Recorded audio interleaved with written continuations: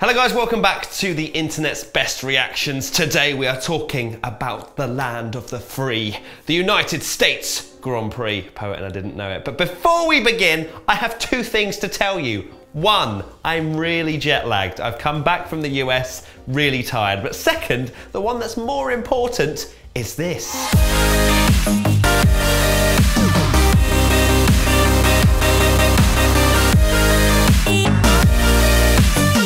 If you didn't know what this lovely plaque is about, it's to celebrate us hitting 100,000 subscribers. Very proud. Thank you everybody for the support that you've given on the channel. Next up, the gold one, 1 milli. So we had a very different start to the Grand Prix. I don't mean the actual grid itself, but the sort of pre-race build-up. It was very American and very American. I mean, the guy from WWE, I think it is, or no, not WWE. Boxing, you know, the let's get ready to rumble, that guy. He actually said, drivers, start your engines. And this is where @_ChrisUK says, technically they're hybrid power units and a team of technical engineers are required to start them. Good banter, like it was like a technological banter, that one. So not many people, from what I saw on social media and Twitter especially, didn't really like the pre-race show, but I liked the fact it was different. And so did @Daniel_apt, who is a Formula E driver, if you didn't know. He said, that's how you put on a pre-race show. Rest of the world, watch and learn, amazing. And someone replied, can't tell if genuine or sarcasm, personally found it bizarre and added nothing to proceedings. Those people just need to be sort of gently brought into maybe a different kind of proceedings for pre-race show. America just went full America. And some people didn't like it, but I did. What did you think? Let me, oh, I'll give you 3 seconds. Let me know. Cool. Pop it in that comments. There we go. Thank you. Kevin Magnussen being Kevin Magnussen at the start of the race. Guido van der Garde coming straight in. Just the guy's just relentless. Excuse me, Magnussen coming through, and it's that very popular bulldozing gif. So during the race, Fernando Alonso was going about his merry way? Going merrily on his way. Alonso was driving. Okay, let's try that again. Alonso was driving in the race until he broke down, as he usually does. And @VirtualStatman, Alonso has failed to see the checkered flag for varying reasons 11 times this season. Not a funny thing, but quite a painful thing to read.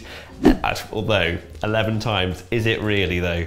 How many of those times do you reckon Alonso has stopped due to engine issues? Renault Sport F1, do not make a joke about Nando, do not make a joke about Nando, do not make a joke about Nando. They made a joke about Nando. And so did WTF1 Official, which is us. Alonso paying tribute to his Indy 500 run with his helmet design and a Honda engine failure. And a guy, I mean, I should probably call you by your actual handle, @Asperger_nerd. Interesting tag, that one. An engine issue for Alonso? Another interesting part of the race. Sergio came over the radio, as he always does, saying, I'm faster than Esteban, let me through, blah, blah, blah. And @IGP Manager says, when Sergio says he'll give the position back, and it's one of my favorite gifs ever of Anchorman, where it's, I don't believe you, and then gets the cigarette out. I didn't believe him either. So more on the Force India situation, @AaronGillard_17. I have the pace to pass Ocon, which is what I mentioned, gets overtaken by Sainz. And then it's just a very, how would you describe this? Shocked. I'm just going to go with shocked. I was going to go for a much more longer, maybe more comprehensive word, but I'm really tired. Circuit of the Americas, or @COTA. Kimi is boiring down Bot's neck, only a few tenths off P3. It's things like that with the circuits I do like. I do enjoy the sort of relatability, the kind of the teams, and also the tracks are starting to kind of drop into their social media. Tracks more so as well now. Carlos Sainz was having a fantastic race, as @SniffPetrol has noticed. Meanwhile, Jolyon Palmer is sitting at home going, I could have done that. No, wait, who am I kidding? Because Carlos Sainz just bowling in the points in his first race for Renault. It took, I think, Jolyon 26 times to get into Q3. Carlos did it first time on Saturday. @PFF1, Jolyon has switched off the telly. The poor guy. It just shows that he didn't really have that much talent, despite being a pretty good GP2 driver. By the way, who is the colour? Nice, isn't it? It's very vibrant. Not gonna lie, it gets a few looks. You can buy it here at the WTF1 shop. Click here. A first happened today on social media on Twitter. Ferrari replied to someone, although albeit it was Mercedes, a little bit of inter-team joking going on. Guys, could you like not please? And that was to Kimi closing in on Bottas, and it was ... what would you do in our place, P-face? Ferrari have joined the scene. And now it's time for Race Rundown with your host, Matthew Gallagher. So the F1 race classification for the United States Grand Prix are as follows. Hamilton, Vettel, Raikkonen, Verstappen, Bottas, Ocon, Sainz, Perez, Massa, Kvyat, Stroll, Van Dorn, Hartley, Grosjean, Ericsson, Magnussen. And the non-finishers, Alonso, Ricciardo, Vettel and Hulkenberg.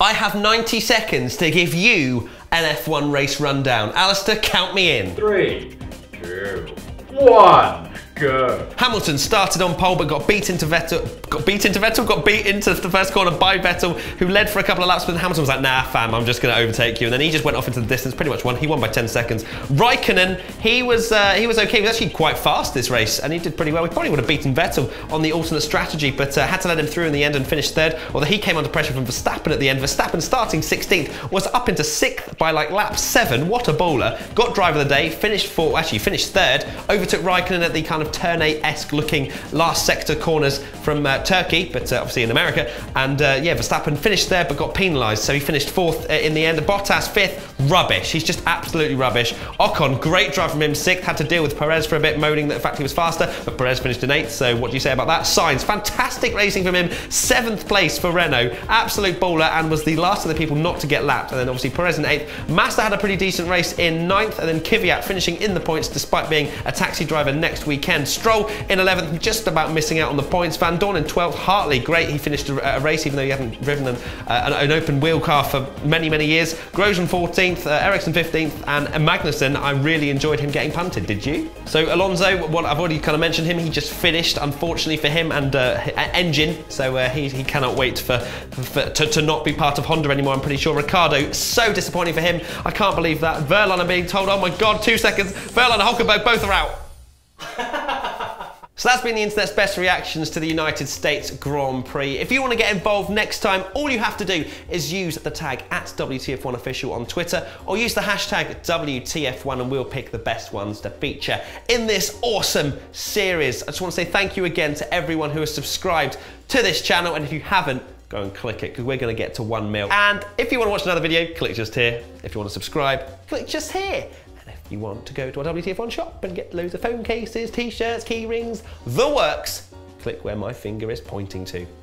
I'm Matt with WTF1, and I'm going to bed because I really need some sleep. Can you tell? Bye!